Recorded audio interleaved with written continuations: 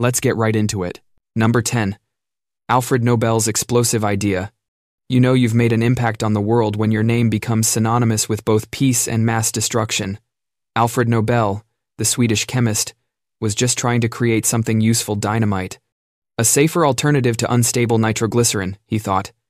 Instead, he handed humanity a neat little stick that said, "Demolition, but make it portable." When a premature obituary called him the Merchant of Death, Nobel had that, "Wait, I'm not the villain" moment. In an attempt to fix his legacy, he poured his fortune into the Nobel Prizes, including the Peace Prize. So, yes, the man who made blowing stuff up easier also became the global ambassador for not doing that. It's poetic, really inventing an explosive and then spending your afterlife handing out awards for people not exploding each other. Number 9. Marie Curie, the glowing overachiever. Marie Curie discovered radium and polonium, coined the term radioactivity, and became the first person ever to win 2 Nobel Prizes. She also, unintentionally, made radiation look way too glamorous. Back then, people thought radium was basically sparkly magic.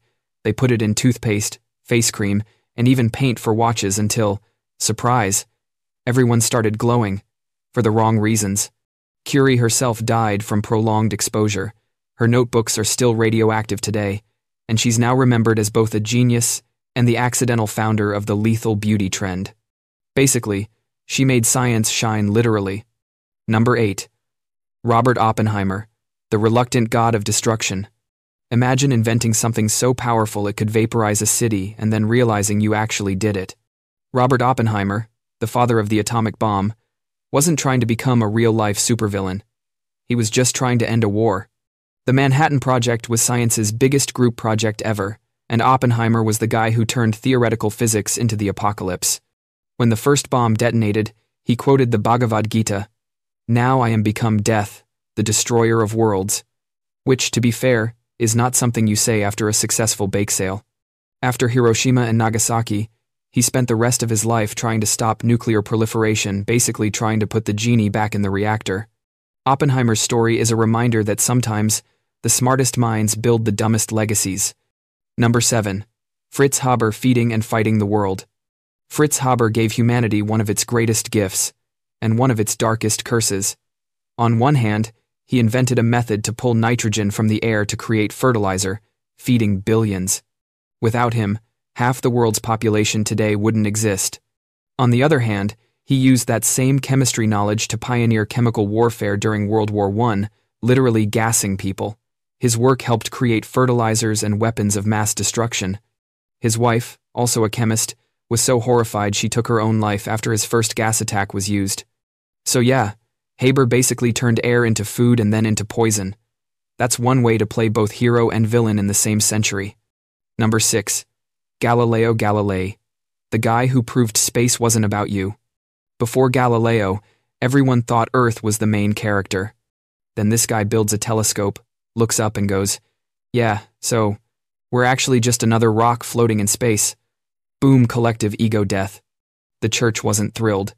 They told him to shut up and look at the floor, but Galileo couldn't stop talking about moons orbiting Jupiter and planets doing cosmic laps around the Sunday. Eventually, he was tried for heresy and sentenced to house arrest, basically the 17th century version of being cancelled. Still, his discoveries launched modern astronomy and humanity's lifelong identity crisis about being cosmically irrelevant. So thanks, Galileo, you made science cooler and everyone a little sadder. Number 5. Karl Marx, the philosopher who accidentally started revolutions. Marx was a thinker, not a fighter. He just wanted to point out that the economic system was kind of rigged. His writings were meant as an analysis, not an instruction manual. But people took the Communist Manifesto as Step 1, seize everything. Decades later, entire governments used his ideas to justify brutal regimes and mass purges. Marx himself never led a revolt, he just theorized about fairness. Yet his name became shorthand for revolution, rebellion, and every failed utopia that followed. So, the man who dreamed of equality ended up inspiring dictatorships. Philosophy class has never been so terrifying. Number 4. Edwin Hubble, the man who made us feel tiny. Before Hubble came along, People thought the Milky Way was the universe. Cute, right?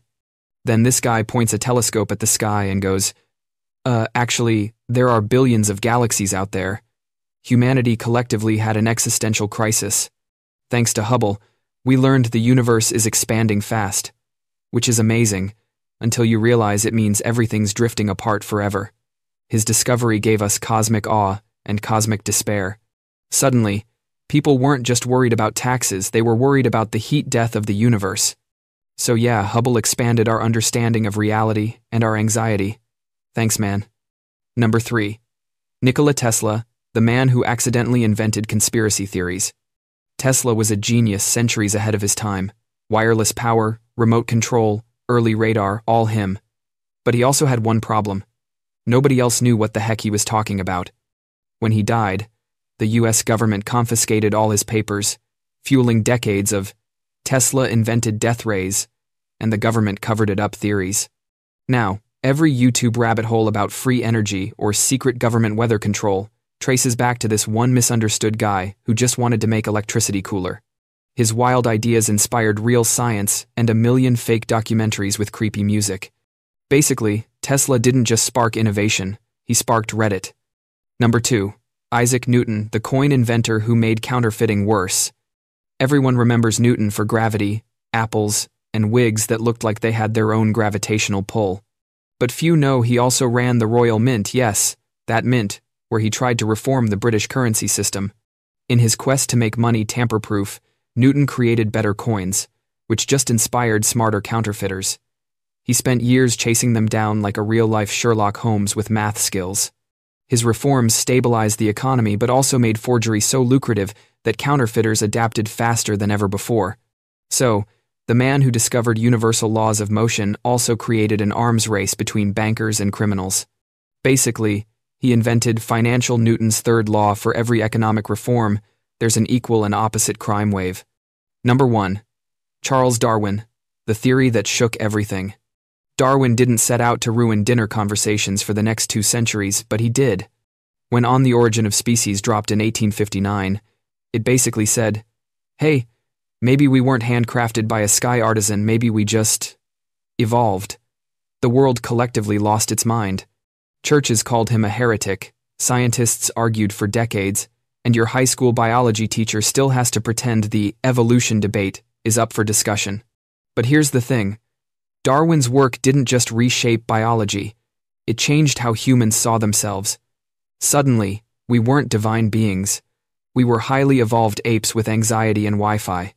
Ironically, Darwin's idea of natural selection also inspired some of the worst pseudoscience ever: eugenics, scientific racism, and a bunch of people who completely missed the point. All because one curious guy looked at finches and went, huh, weird beaks. So yeah, Darwin explained life, and accidentally gave the world an existential crisis that still hasn't worn off.